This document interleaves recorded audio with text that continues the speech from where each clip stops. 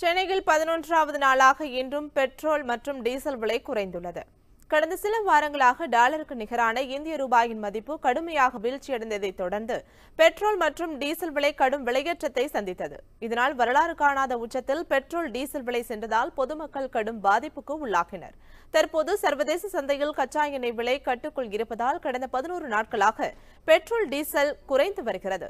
சென்னையில் இன்றைய நிலவரப்படி பெட்ரோல் லிட்டருக்கு 42 காசுகள் குறைந்து 83 ரூபாய் 18 காசுகளுக்கு விற்பனையாகிறது.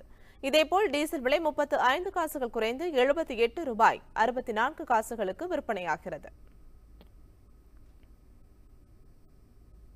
முக்கிய நிகழ்வுகளை அறிந்து கொள்ள காவிரி நியூஸ் யூடியூப் சேனலை சப்ஸ்கிரைப் செய்யுங்கள். உடனுக்குடன் செய்திகளை தெரிந்து கொள்ள காவிரி நியூஸ் சமூக வலைதளங்களோடு எப்போதும் இணைந்திருங்கள்.